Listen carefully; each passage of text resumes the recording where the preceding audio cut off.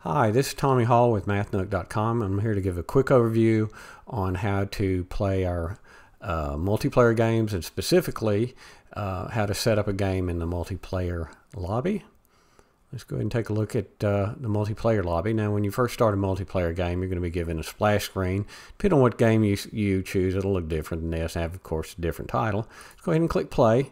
And now I can go with the default name. I'm sorry, I just clicked off of it, but it will be, if you go with the default name, it'll be player with a number after it. It'll be a different number than what's currently being used out there. Let's go ahead and put in, I'm going to put in Tom. Continue. Now at this point, I can choose to play a public game or a private game. So let's take I'll review the public game. If I go ahead and click play now, what it'll do is I will just jump into a public game. There's Camo Man's game just jumped in. I could join that public game, or if I could click play now, I will create a game, and I'll have 3 seconds before the game starts, or I can wait and let other people jump in from around the world. So that's a public game, and that basically means that you can create a game or jump into a public game, but you'll have, if you wait a while, you'll get other players that jump in, and if nobody jumps in, you can just go ahead and start, and you'll play against the computer players, and I'll go ahead and show you what that looks like real quick. But I'm going to go ahead and see. You see the computer game there.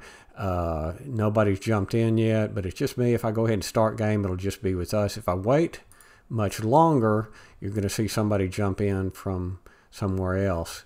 Now, on a private game, there's no public or there's no private games going on right now. But if I want to create a private game, I would jump to the private tab there. Now, see, somebody just started a public game, and I could jump on that if I wanted. There's another game. I could jump in on that. And the same thing with the private. You can join private game, but you're going to have a password.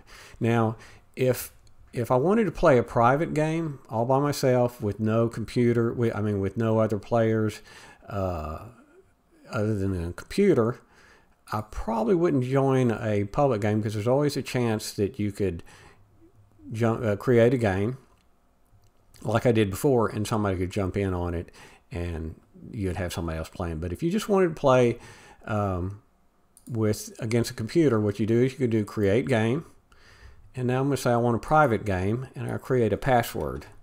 Let's go ahead and put in Tom. Whoop, got to find and create the game. Now at this point, I can just go ahead and start. You notice I'll be playing against the computer, and there I am.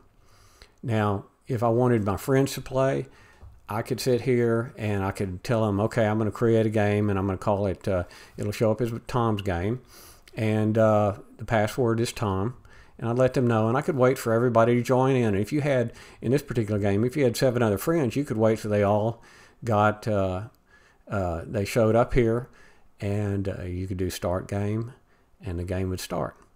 So that's how you set up a private game, and how you can share the password with others, and also that's how you would that's a type of game you would set up if you wanted to be sure you're only playing against the computers, your computer players, I should say. Anyways, that's how you play our multiplayer games, and specifically how you set up games in public and private. Anytime you see this multiplayer lobby, that's what you need to do. And so anyways, I hope this video has helped some, and thanks for watching.